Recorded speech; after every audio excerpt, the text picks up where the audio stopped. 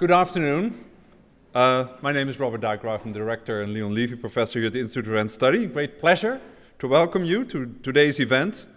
It's dedicated to the astonishing close, productive, but also sometimes contested relationship with physics and mathematics. And I must say, looking at the lineup of speakers, I think we can definitely set this issue this afternoon. If not, I think I wouldn't know who else could contribute to this. So I would like to thank two people in particular, Nima Akani Hamed, who's, of course, as you know, professor here in the School of Natural Sciences, and Graham Farmelo, a frequent IS director's visitor and author, for organizing today's program, which celebrates the publication of Graham's new book, The Universe Speaks in Numbers, here in the United States.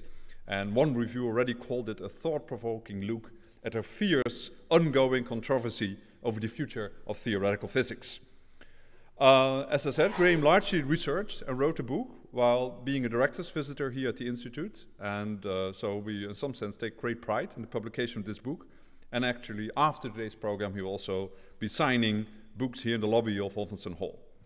So this very fortuitous timing of this event, because I think, as you all know, today is something like worldwide celebration of the power of theoretical physics, because we are celebrating the solar eclipse exactly 100 years ago that the astronomer Arthur Eddington used to prove the Einstein's theory of general relativity, detecting the deflection of stellar light around the sun on May 29, 1919.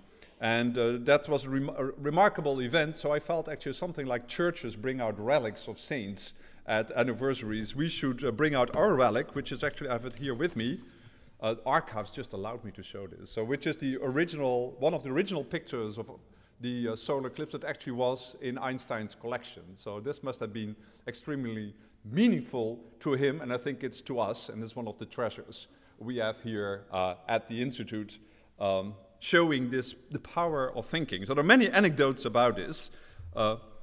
One thing I loved is that Einstein, of course, only got to know of this indirectly. In fact, the outcome of the result was communicated to him by Hendrik Lorentz, the Dutch physicist, because at that time, just after World War I, the British and German scientists weren't on speaking terms. And I love that telegram. It's actually in the University Museum in Leiden. And in fact, it says, I'm quoting literally, editing found star deflection at sun's edge, preliminary between 9/10 seconds and double. Greetings, Lawrence. So nothing like, congratulations, colleague, you just caused the most monumental change in physics after Newton. Less is more, I guess, also in the history of science. And of course, the famous anecdote is that when Einstein heard about this result, a graduate student asked him what he would have thought if it was otherwise, and he famously said, that I would have been sorry for the dear Lord, the theory is correct anyhow. Well, of course, he was a professor here from 1933 to 1955, so it gives extra special meaning and pleasure to have this particular event about the power of math and theory versus the reality of physics describing the world. Einstein, of course, often being wheeled out as one of the great examples of the power of theoretical efforts, but I must say Graham will probably say something about this. I'm quoting here from a review of Graham's book by John Butterworth in Nature, who quotes, I'm quoting him, there are brilliant successes of the mathematical approach, and Farmelo leads us through them adeptly with a mixture of contemporary accounts and scientific insight. He also cast a skeptical eye on the stories the players tell about themselves. And we will probably hear more about this afternoon. And here the tensions start to be felt. Take Einstein's warning to those who want to learn about theoretical physics methods. Don't listen to their words. Fix your attention on their deeds. As Farmelo recounts, this is given interesting context by study of Einstein's notebook, showing how he later overstated the role of mathematics and underplayed that of physical insight in his own breakthrough. Now, there's a long debate, and we'll hear much more about it. There are many anecdotes about the relation between physics and mathematics. My favorite one is the description of Richard Feynman, if I can quote anybody here, was not known as a lover of abstract mathematics, but I would like to quote him here. To those who do not know mathematics, it's difficult to get across a real feeling as to the beauty, the deepest beauty of nature. If you want to learn about nature, to appreciate nature, it's necessary to understand the language that he speaks in. Then, on the other hand, I think as most of you know, he also stated, if all mathematics disappeared today, physics would be set back exactly 1 week.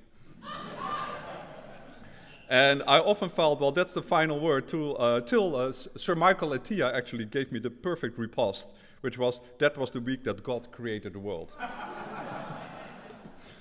And I'm also happy to quote, there's a wonderful saying by Robbert, who himself says that the author was Jean-Pierre Serre, that while the other sciences search for the rules that God has chosen for this universe, we mathematicians search for the rules that even God has to obey. Anyhow, food for thought, as we'll get much more this afternoon. As I said, a terrific lineup. And Graham, actually, who will be the first speaker, will also introduce the other people here on the panel and on stage. To say a few more words about you, Graham, you explore this powerful connection in your new book, Universe Speaks in Numbers. It's the third book that Graham has worked on and written while a director's visitor here at IES, preceded by Churchill's Bomb and The Strangest Man, The Hidden Life of Paul Dirac, which won the Los Angeles Times Book Award.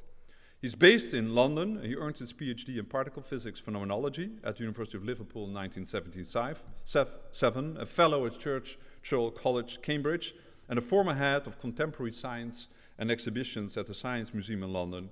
Graham is as interested in art as he is in science. By the way, for 26 years, I've learned for the first time, you were an undercover restaurant critic. And his most read article is dedicated to the fine Italian-style espresso. He is a frequent contributor to many national newspapers and magazines, including The Guardian, The Daily Telegraph, Nature, Scientific American, and Times Higher Education, and frequently appeared on BBC radio and television and lectured on physics all over the world.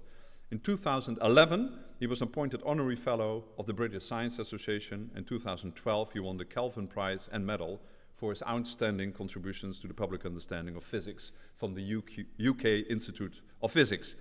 Anyhow, enough qualifications, and it's now, I hope you join me in welcoming Graham Farmiloe to the stage.